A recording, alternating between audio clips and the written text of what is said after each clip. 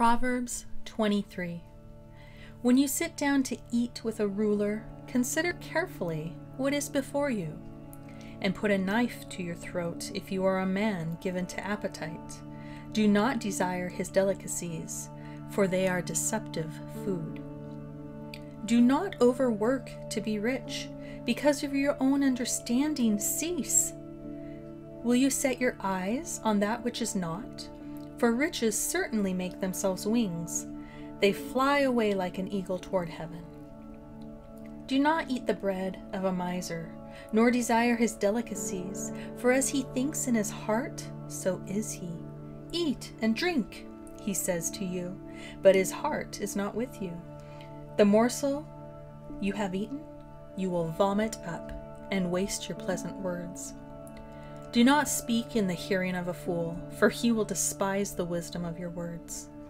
Do not remove the ancient landmark, nor enter the fields of the fatherless, for their Redeemer is mighty. He will plead their cause against you. Apply your heart to instruction, and your ears to words of knowledge. Do not withhold correction from a child, for if you beat him with a rod, he will not die. You shall beat him with a rod and deliver his soul from hell. My son, if your heart is wise, my heart will rejoice indeed. I myself, yes, my inmost being will rejoice when your lips speak right things. Do not let your heart envy sinners, but be zealous for the fear of the Lord all the day. For surely there is a hereafter, and your hope will not be cut off. Hear, my son, and be wise, and guide your heart in the way.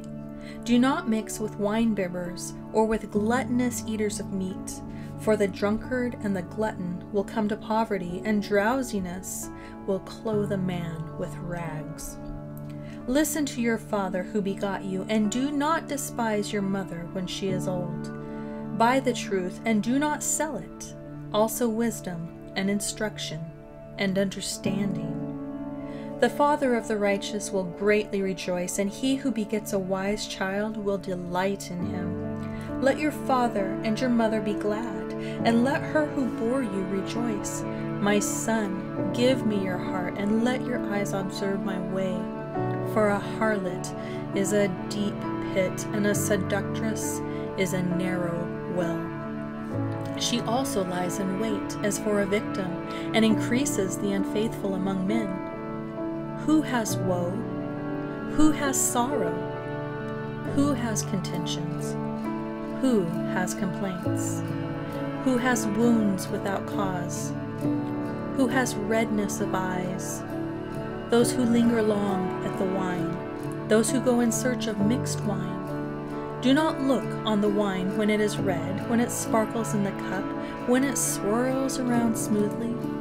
At the last, it bites like a serpent and stings like a viper. Your eyes will see strange things, and your heart will utter perverse things.